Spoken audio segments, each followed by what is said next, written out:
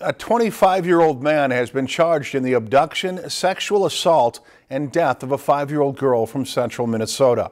Authorities say Zachary Todd Anderson kidnapped Elena Erdl early Saturday from her home in Watkins, about 70 miles northwest of Minneapolis. Elena's body was found later that day. Anderson was charged Tuesday with murder, criminal sexual conduct, kidnapping, and motor vehicle theft. Anderson, a family friend who was spending Friday night at the Erdl's family house.